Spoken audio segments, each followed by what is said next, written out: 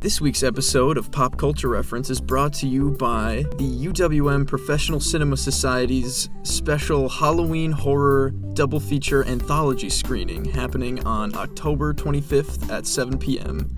This will be located in the basement of Mitchell Hall at classroom B91.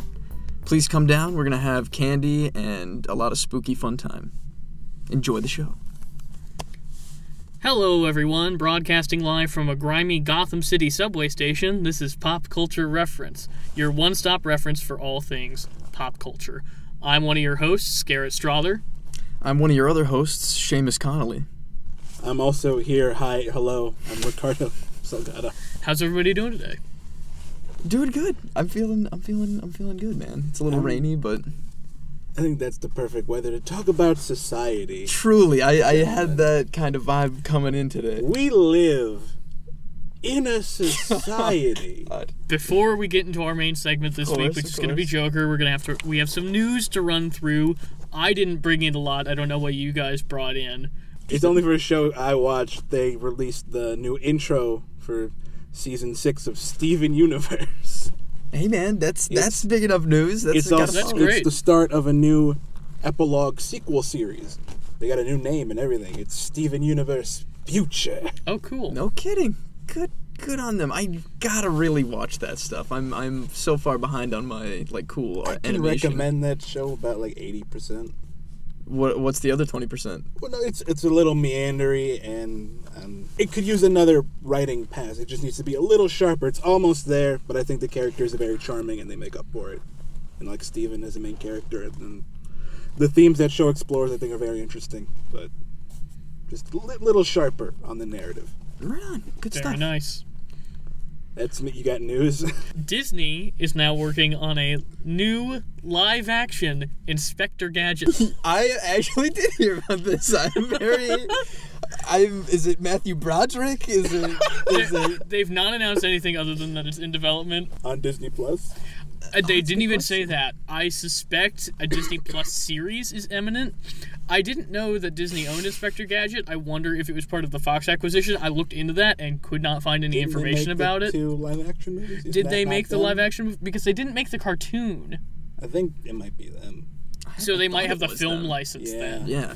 I suspect it will not be set in the Matthew Broderick universe. Which is going to be thoroughly disappointing. I guess even though he was only in the first one, he wasn't Inspector Gadget in the second one, was he? No, it was French Stewart in the second one. Yeah, I liked the second one. It was too young to realize if it was bad or not, but I'm pretty sure it was terrible. They're really bad. Both of them? Even the first one? Both of them are that's really what we're watching bad. for this show. Oh, no. Oh, well, whenever the new Inspector Gadget Disney live-action film comes out, that's what we have to do. Inspector Gadget retrospective. Who's playing Brain?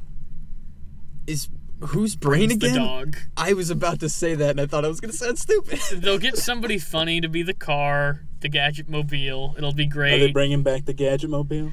I mean, why would you not bring back the Gadget Mobile? It'll probably be Michael Keaton or somebody to be the chief. Oh, I thought you were going to say to be Inspector Gadget. No. What are the odds that it's Matthew Broderick? Because I feel like that's the only way I could even care.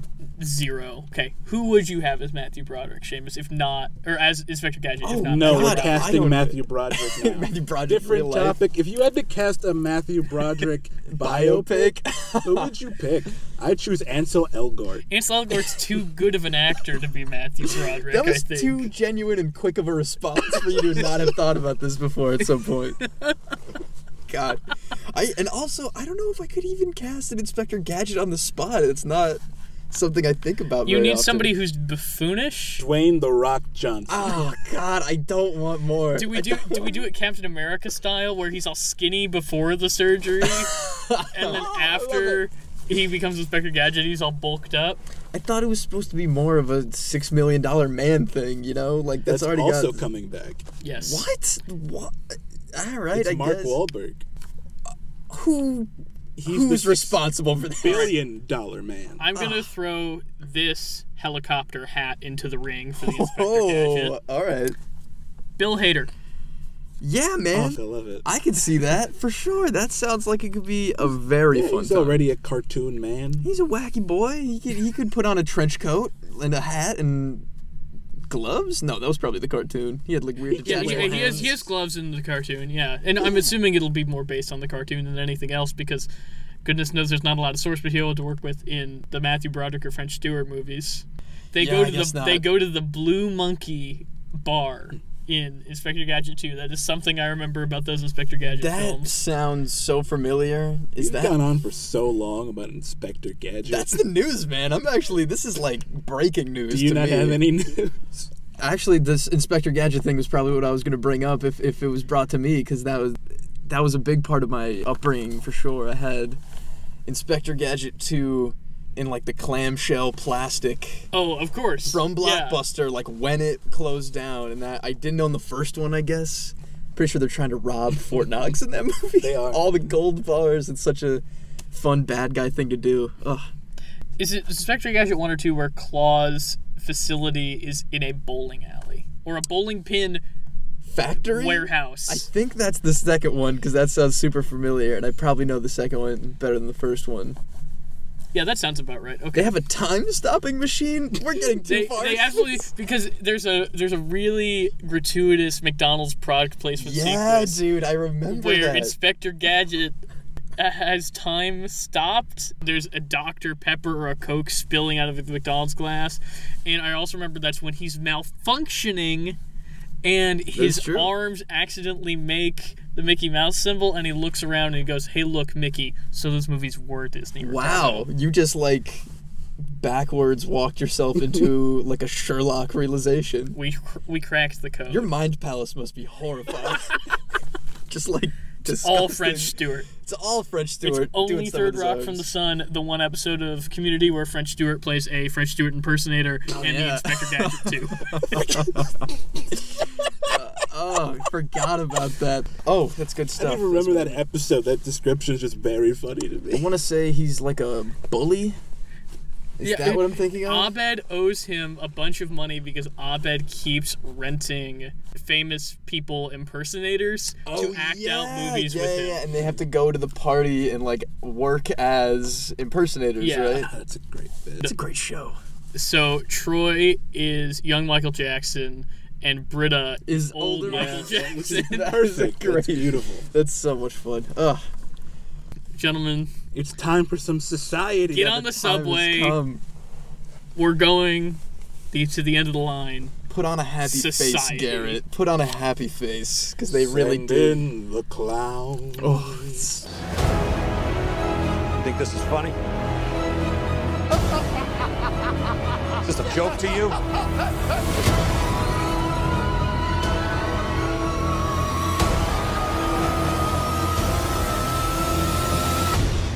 Murray, one small thing.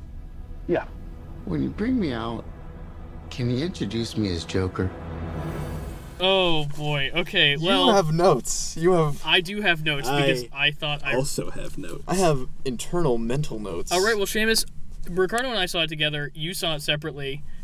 Tell us what you thought of Joker. I am a little afraid to go first, considering that you guys are probably gonna. I mean, it seems like a movie with a big...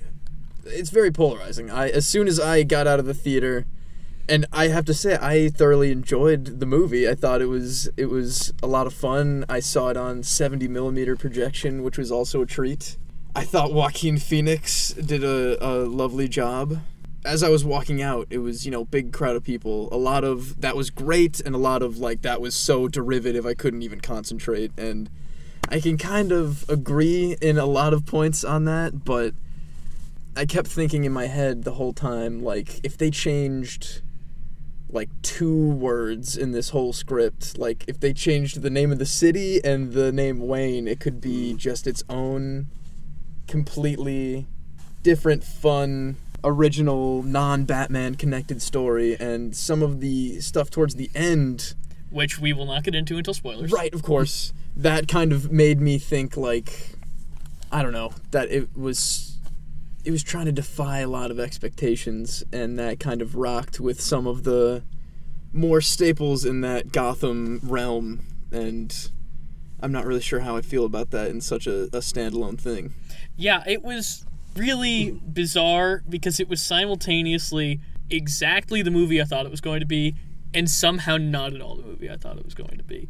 Because there was a lot of the stuff that I expected from Joker, the we live in a society stuff. I thought it was a lot of flash and very little substance. I couldn't tell what the movie was about. Genuinely, I do not know what that movie was about. Well, I guess the defense to that is it's supposed to be a character study.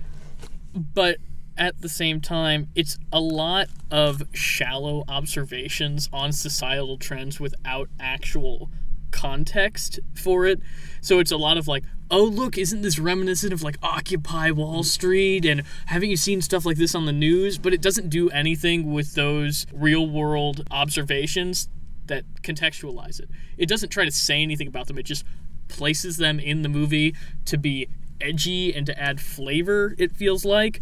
There's a line that he says at one point in the film where he is talking about how he's not political, and he says, I don't believe in anything, I just thought it'd be good for my act, and that is the movie to me. Well, that's prime Joker right there. But that goes into my thing. This movie clearly doesn't want to be about the Joker. Yeah, I think that it is fairly clear that you clearly don't want to use your source material. You don't like what you are. All the Batman stuff, super distracting. You thought so? I guess I could feel that. Yeah, every Batman reference felt really...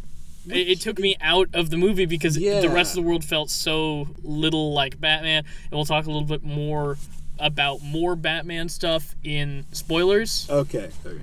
I think because there are more specific references. But real quick, just before we get too far down this rabbit hole discussion, Ricardo and I also saw it at the gorgeous Oriental Theater in 70mm. Shout out. As did I. Something I really liked about this movie is I thought it was gorgeous. I thought it was shot really well, and the 70mm print is incredible. The Oriental didn't check the gate, though, before our screening. There was a hair in the top left corner of the entire movie. Oh, that's so annoying. I didn't notice. And I was not pleased about that. You started tattooing things on your forehead, getting ready to riot. Is that most of your notes? Is that why you don't like this movie? No, I didn't say anything about that. Thank you, Ricardo. Oh. I didn't have as much of a problem with this movie politically as I expected to, mostly because I didn't feel like it had anything to say politically, despite how politically charged a lot of the marketing and buzz around this movie before it coming out was. Something I did have a problem with was its problematic depiction of mental illness. It chooses to focus so much on mental illness while villainizing it in a really destructive way. I think that people with genuine mental illnesses would be villainized in the world of this movie, and that's really upsetting. And I think it's also implied that his turn to violence is sponsored by not only his mental illness, his medication and stuff. Yeah, like he specifically mentions not being on his medication, and there's a lot of talk. There's a pivotal plot point about his mother's mental illness, and I think that that's again an attempt to be edgy without thinking about real world consequences or context. Damn, yeah. I mean, I can totally see where you're coming from with that. There are a lot of like very non-subtle parts that are trying to like hammer home the point of we're kind of delving more into it. Okay, I'll break the dam for spoilers with this. Yes, please do.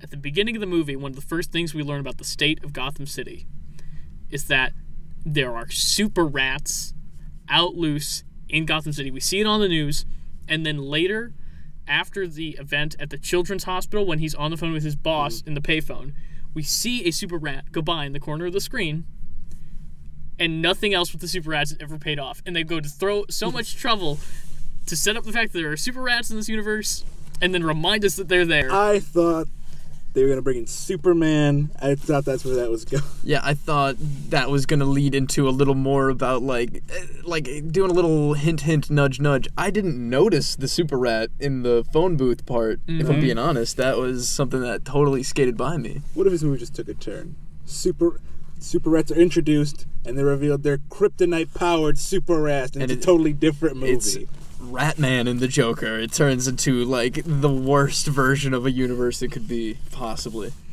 Speaking of Ratman, Ricardo, let's run down some Batman references. Oh, yes, please, let's do it.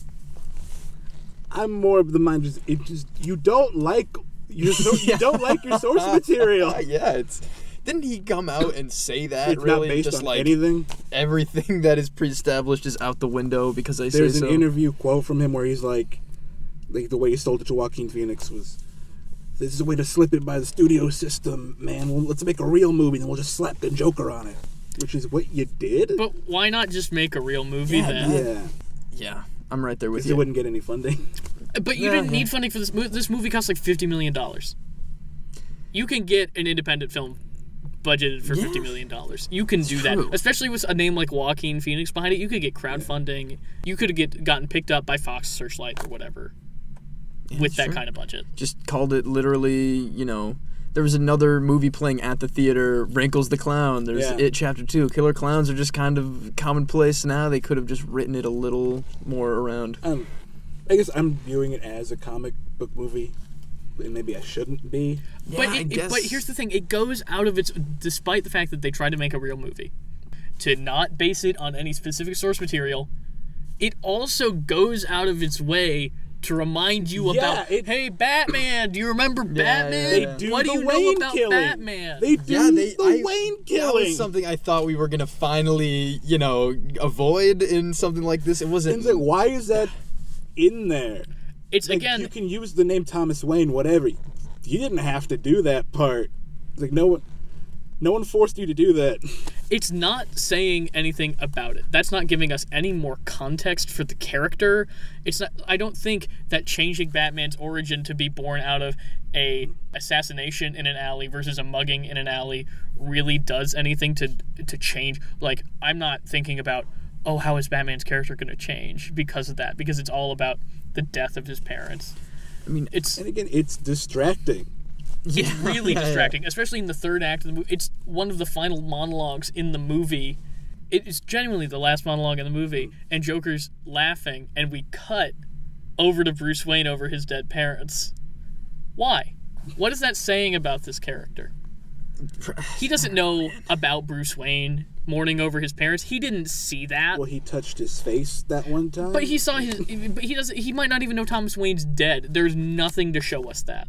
Yeah. It's just a wink, wink, nudge, nudge to the audience who knows intertextually what that means about Batman. Yeah. Diverging real quick about the whole he touched his face thing. Thoughts on that? I don't know. It's kind of weird. Conflicted on that. I think it was genuinely creepy. Yeah. But also, why is that in the movie? Yeah, it could, and why is it the Waynes, and the fact that the audience gets that little tingle of like, I know who the Waynes are, I know who Bruce Wayne is. Oh, that English guy must be Alfred. Oh God, I hate that we all that same thought. I almost thought at that point they were gonna be like, it was gonna be like almost as big as "Come along, Master Bruce" or something like that, where it's like, I get it. Doesn't he say that? Does he? Am I just stupid? They never say Alfred, but he does call him Master Bruce. Oh. Damn, all this stuff is skating past me. Oh my God. And it's just so on the nose. Yeah, it really on is. On the big red nose. And I don't understand why it diverges so much into the Wayne stuff. Because him interacting with a little boy, creepy. When we know that little boy's going to grow up to be Batman. Not so creepy. They choose to subvert expectations in a way that I don't think really makes sense. They twist and turn the narrative at will, it seems. It doesn't fit. It seems like the Joker's mental illness and his mother's mental illness is the screenwriter. It's not a defined thing. It's whatever the screenwriter can do to make this character think one thing. It's on purpose, man. It puts you in the mind of the killer, man. God. Real quick before we get past the Wayne slayings, I just want to say... I'm not done with Batman. No, we'll get there. This is getting to Batman, I swear. I wrote down, and part of my notes is like, it does recontextualize a lot of Joker imagery, like chaos on the streets of Gotham and him, like, reigning over it. You see that all the time. That happened on the animated series all the time. But now it's like coated in this grimy, and it's got all this baggage on it. I just wrote down, it's Joker, but with all the fun taken out of it. Yeah. Because a big part about why... Which I guess that's what the Dark Knight was a little bit, and he's not always fun, but... Yeah. There's a I don't know. I'm just saying there's a reason that character has endured so long because he's fun to watch. And I guess it's just another reimagining. I'm having a lot of cognitive dissonance with this movie. I did not have fun in this movie. There was not a single moment where I had fun. I wouldn't describe this movie as fun. I didn't have fun. There were parts I liked. I was engaged fair, the entire fair. time. I was invested. I didn't have any fun. Never had fun. And I don't need to have fun in a movie. Yeah. But a part of the Joker's appeal as a character, not necessarily, like, not positive appeal, but why he's an engaging villain. Why he's become this meme, the society meme. It's because he's enjoying what he's doing. Yeah. And I see that at the very end of this movie with that character when it's fully realized as Joker. But when you have your main character, which I'm not entirely sure the film doesn't perceive as a hero, which we'll talk about in a minute, there's a bit more dissonance there. I think dissonance is the right word, Ricardo, that you aren't able to take fun in it because the movie itself is reveling in villainy. And so that's not as fun. For me, that's not fun. For me, that made me sick to my stomach. And I had a reaction to this movie, which is what it wanted. It might be the only thing it wanted. God, yeah, you know what? That's actually not an entirely off-base thing to say. It's really taking this... I hate to keep going back to society, but, like, there's so many points in the movie. It's like his therapist saying that it's like they don't give a damn about you, and they don't give a damn about me. We're garbage. And it's like the friend giving his mentally ill coworker a gun or whatever to use at his will. It's very... It's trying to grab the public attention right now and shake them and come say, see my movie. Scene legit did scare me. Which part? Where he's like doing his thing and the gun flips out. Like, oh yeah, I was just very... Yeah, that got to me. Like, it got under my skin a little bit. Like him, because there have been so many times that a gun around a bunch of little kids in the last few years has not ended so well. Specifically, not good. Even in the context of the movie, you gotta... The way I... Like, why did he have that on him? Yeah, because the kids aren't gonna mug him. Yeah, I guess. Yeah, that character, and I know it's the Joker, so you because you can just play the anarchy card anytime you want. That's truly... That's what this movie wants to do, but that character's motivation is really inconsistent in a way that I don't think it's I don't think the first act of that movie's character's inconsistent motivation is intentional. I think the farther you get, the more inconsistent it gets, and that's intentional. The Joker is at the mercy of the screenwriter in this movie, not because he's coming from an organic place. I think Joaquin Phoenix's performance is very consistent and very well executed. Definitely, because the majority of this movie is just him. And yeah. Again, I was engrossed the entire time, so he's doing something right. But I think Phillips' script doesn't land the way Phillips thinks it does.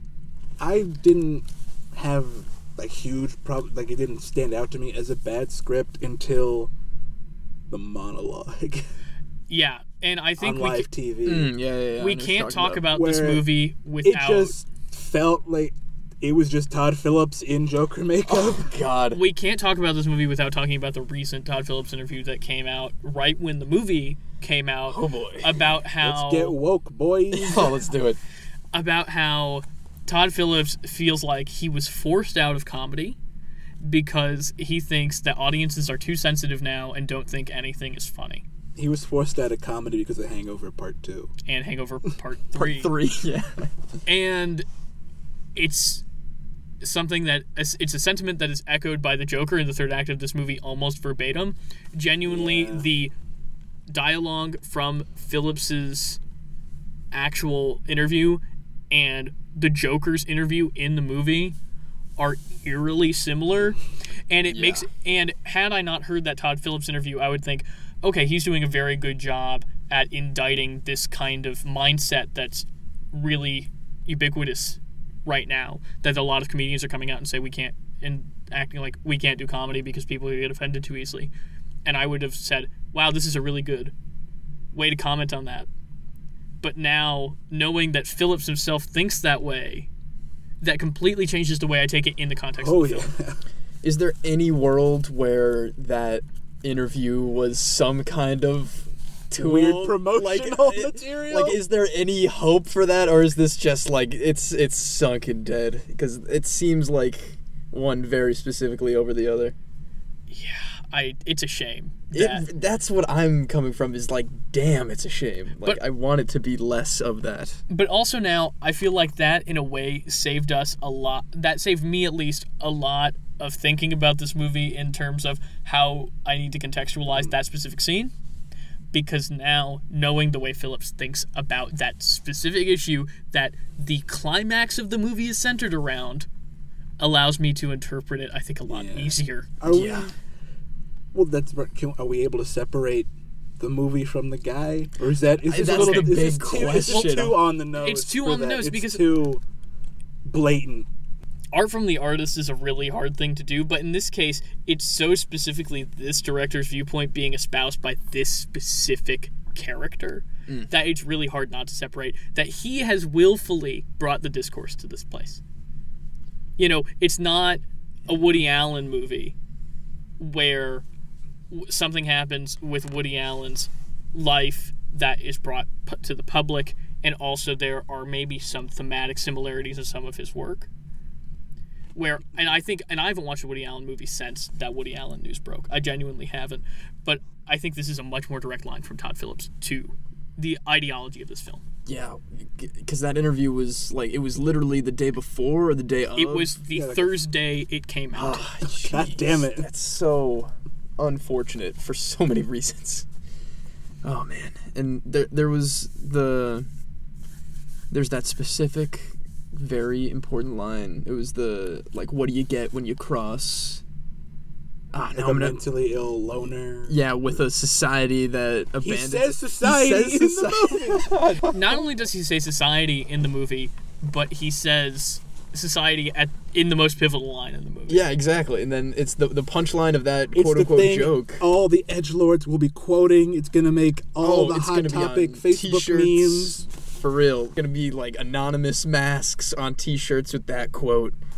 And the punchline is, that's what you get, right? And then you get what you deserve. You get what you deserve, which is what the clown mask says to Wayne when he shoots Wayne. Which, real quick, I want to bring this up before. Isn't the whole point of the murder of the Wayne parents that it was done by, like, a faceless criminal? And now it's, like, from the ideology of his most... I don't know. This might be getting too far down, like...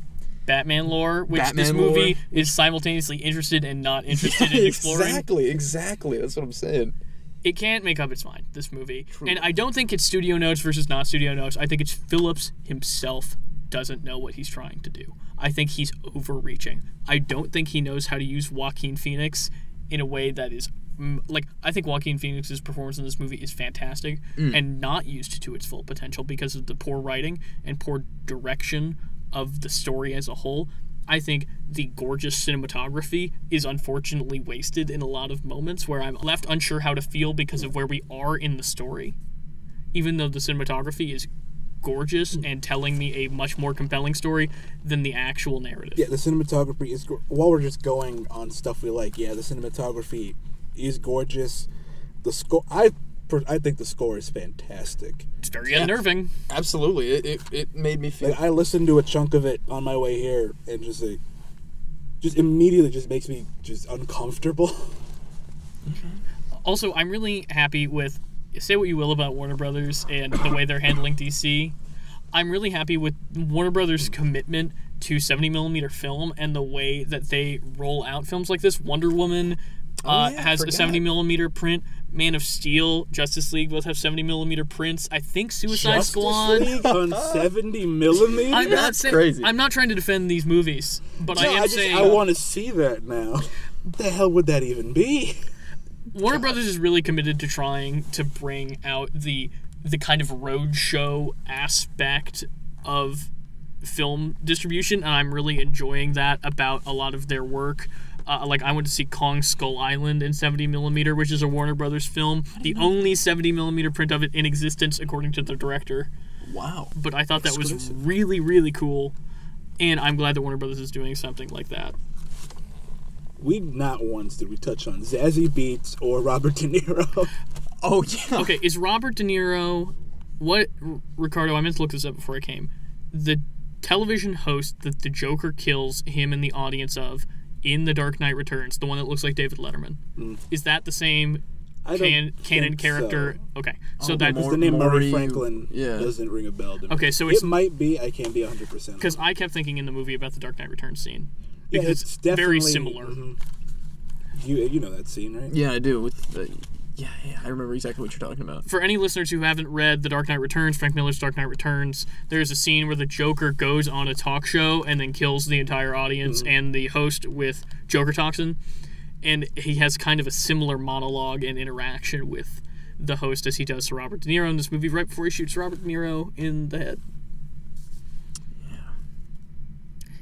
Zazie Beetz She's there. Yeah, they pulled the old Tyler Durden on us. In the most obvious, come on, when are we going to do the whole, she's not real thing? Because she supports him, like, from the get-go, there's no reason for her to like him at all. She's unrealistically supportive of him. When he's bombing at the comedy club, you don't see her cringing for him or anything like that. You only see her laughing at his jokes in a way that is so clearly a projection of him. I thought that was so telegraphed and derivative. I don't understand why it was in the movie other than to... like, you could have amplified his loneliness in so many other ways, and that also leads into the vilification of mental health. Yes, it does. I mean, I will say... about that scene where he, like, goes into her apartment and whatever, and she's like, as she should be very scared to see him there. Yeah.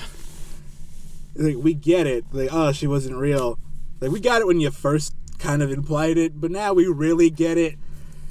But let's flash back to every single one of their instances together without her in it, just so you really understand she wasn't real, like you guessed the moment she was introduced. See, now I'm going to look like an idiot, because it did get me for a while. I didn't know it was going to be so... Like, I kind of guessed it in that it wasn't going to be what we saw, and that we were going to be getting a little surprise on what the actual perception was, but I didn't think that we're going to go full on, like, he's completely alone in all of these situations. I thought it was going to be kind of a...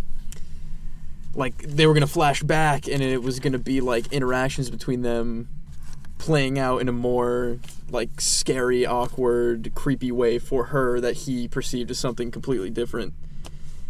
But that would have been interesting. That would have been saying something. See, yeah, that's probably me just trying to, like, stitch together plots as they go along. That is... good, just sort of getting a different perspective on it. It's like, yeah, thought it was going great, but it's very awkward and creepy. I read, in my notes here, I got kind of a tangent. Oh, please. I just wrote a different Joker movie, the way it's used. That's like a whole episode. The different, like, clearly they're doing, like, King of Comedy hallucination stuff. Like, use that, but you can do your edgy character study, but also, like, use your comic roots. Yeah. Like, in his hallucinations, have it be... Like, they do a little bit of that, where he's on the stairs, and, like, he's doing his dance or whatever, and it cuts to the cops watching him, and he just looks like some douchebag humping air. That's true. Like, use that where how he sees himself, like, the Joker, the character is very egotistical, very maniacal. Just builds himself up to be that in his own mind, and we always come back to reality, where he is just awkward, creepy, just alone... That's not the reality this movie is interested in having, though. Yeah, truly. I just think you could use those hallucinations to, like, call back to the more kind of fantastical elements of the comics. So you, like, actually use your source material. Agreed. I think we need to wrap up on Joker if we have any final thoughts. Final thoughts? You know what? See it. Don't see it. You're going to be listening to a million people talk about it all the time for the next few months, regardless. So I guess at least get some context. I think the discourse is super overblown. This movie's not going to incite violence. This movie is just not as controversial as it thinks it is. The hype is not real. I would say, just go see it for... That's our rating system for movies. Is the hype real or is the hype not real? Where does it fall? There's no in between. I would say just see it for the good parts, like... If you can see it on 70 millimeter, if they're doing that, like it's gorgeous. Yeah. It's worth it to just like visually look at it, and like Ricardo said, the score is quite good. Joaquin does his job and he does it well, but just be ready for a lot of polarizing opinions for the foreseeable future.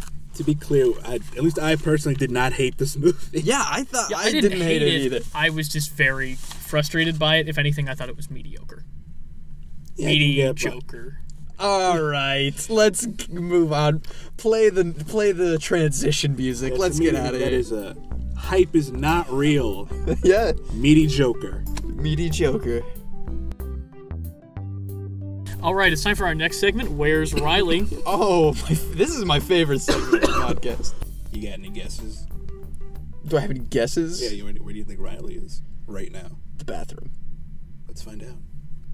A 1. Ricardo, you don't have any guesses? A 3.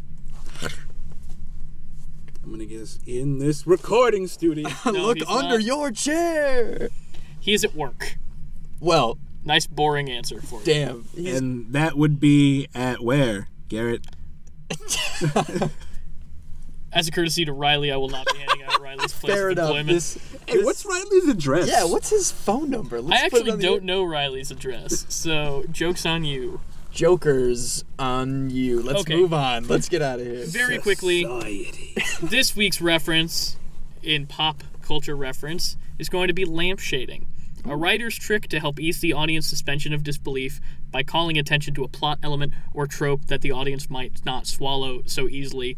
A really obvious example of this is something like Deadpool, which does it with the entire movie, Right. where it says, we're going to do a stupid basic superhero plot of having to go save the girl from the abandoned place that doesn't make any sense for the villain to be, but then it still does that. Or how 3 jerks who start a podcast make jokes about all the assholes that start podcasts. Oh boy, let's not get too meta here. So yeah, that has been lampshading. On to our next segment, Hell is Other Podcasters. Welcome to Hell is Other Podcasters, our segment where we discuss this week's Good Place episode. We don't have a lot of time to talk this week, but I think that's okay because it was really kind of a light episode. Oh yeah. Part 2 of A Girl from Arizona, where we see our Soul Squad continue to try to get to know and influence the new humans in the neighborhood. As we know, Chidi is now in the neighborhood as a human participant that has no memory of his relationship with Eleanor or any of the other characters in the show.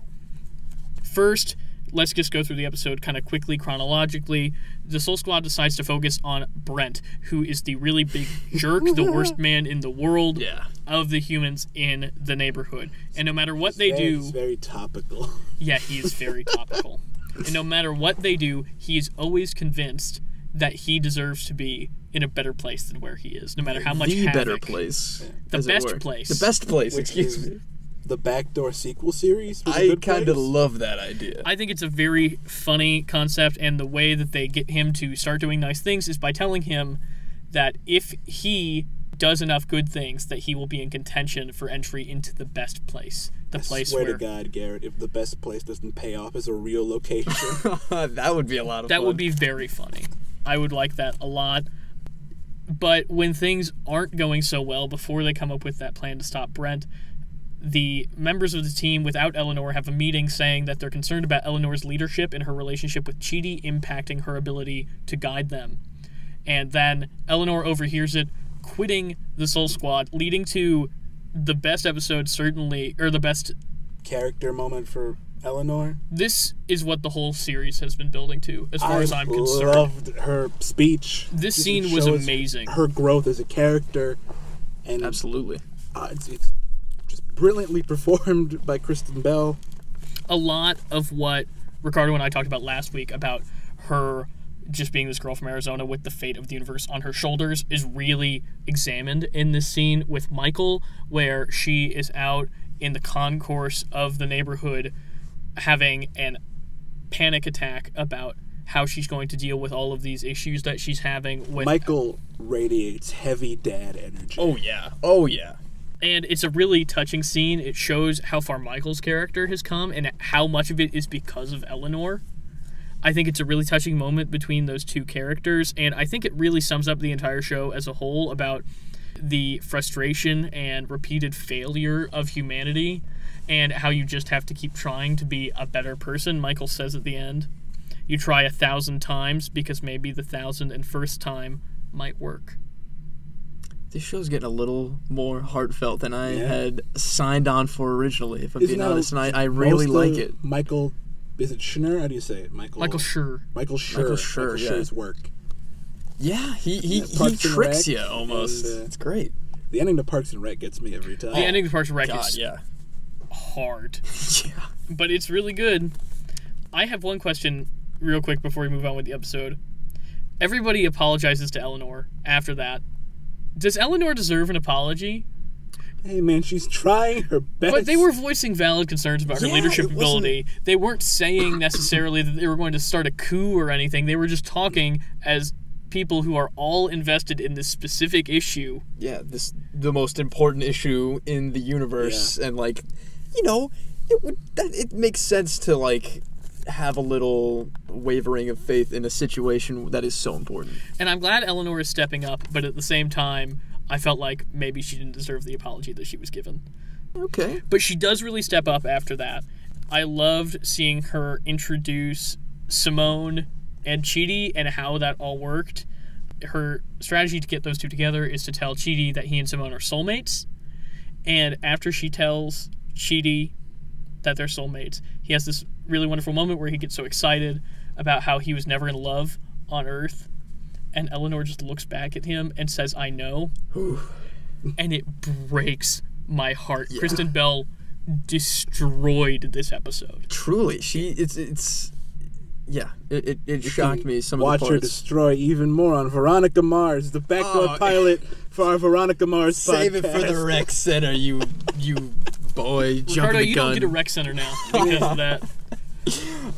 Wait, continue if you have more. I just thought that was wonderful, and then turning that into the really incredible scene with Chidi and Simone, and watching Chidi work, not because he's necessarily confident or brash, but because he's just a really smart, kind person. He says to Simone, "What do you have to lose by treating people with kindness and respect?" And that sums up that show. Again, like, I think this episode is what this entire series has been building to in a really eloquent, simple, sweet way. It's such a pleasant show. It really is, which is weird for a show about hell. Yeah, about literally being tortured for eternity. And I think with this first two-part episode, and it feeling so like this is the culmination of a lot of the more wacky adventures that have gone through here. This is gonna be like one hell of a finale season, and you can feel it. I agree. Let's move on to Save the Rec Center. Yeah, let's do it. Great. Well, Ricardo, you already got yours. Yeah, what did you talk about, buddy? Oh, you don't? I do heavily recommend Veronica Mars. If you like Kristen Bell, if you like The Good Place, watch her on Veronica Mars. Now streaming on Hulu. Seasons 1 through 4. You can find the movie somewhere else. Rent it from iTunes, whatever. It's great. It's very dark. Here's a recommendation for you guys. They put out that Marvel box set. Have you seen this? Oh, it's so pretty. God, I want it so bad. That's a rec center for a rich man, my friend. It's my very soul pretty. left my body. Garrett, you know how I love me some extravagant... I've heard you talking about the inevitable Infinity Saga box set for months now, and how excited you are about it. And now that I've seen it, I'm excited too, but it's so much. It's $540. $549.99. It's an expensive box set. It's wild, but if we pool our resources together, we still will not have enough money to buy it. Truly. Oh, God. Seamus, do you have a rec center? I do, and as per last week's rec center, I'm going to put out my more strongly opinionated recs out early so they don't get sniped by you two, because we all share very similar stuff. Ricardo, you might be kicking yourself for not coming up with this a little sooner, but the sitcom Frasier is something so special in my heart. I'm going to say it's the best written and funniest sitcom in human history. And I will stand by that until the day I die. I'll back that up. It's a pretty brilliant show. It's so funny. I never even had to watch Cheers, which Frasier is a spinoff of Cheers. I tried to watch Cheers after, and I was like, how many seasons till Frasier shows up? This isn't worth it. I'm out of here. It's very smart humor. It doesn't The way I've always liked to down. phrase it, the way you and me see Cheers is more of a Frasier prequel than Exactly. a show Honest in to and of God, itself. that's how I feel. There's some episodes with Cheers characters. You'll get it. It's fine. Go. It's on Netflix. It's on Amazon. If you on have a Hulu. streaming service, go watch it. It's more than worth your time. All right, and finally, my Save the Rec Center this week is keeping with our main segment theme. I've been replaying Batman Arkham Asylum, and boy, is it so good. Ricardo last week came over and was like, Garrett, do you mind if I just watch you play Arkham Asylum? That's how much I love Arkham Asylum, Arkham City, Arkham Knight. I'll just watch other people play them. Quick interjection. He also did that with me about a year and a half ago. So, I'm about halfway through percentage-wise now, and so I don't think I played it when I was 13 on my Xbox, and I don't think I ever actually finished it. I think I'm into unmapped territory now. So I'm enjoying it quite a lot. I'm getting a lot out of the narrative. It's a really good use of the rogues gallery, and Batman is just really fun to be. yeah. It's such a good game, Garrett. It is a very good game. It is, just to me personally, it is the just pitch perfect adaptation outside of the comic books. And with that piece of Batman information, I think we should sign off. I've been Garrett. I have been Seamus. I've been Ricardo. Guys, make sure to go over to the Professional Cinema Society Halloween Anthology Horror Double Feature featuring Trick or Treat and Creep Show. That is what day, Seamus? That's October 25th at 7 p.m. in Mitchell Hall in the basement in room B91. Thank you so much for listening, guys. See you next week. Go live in a society.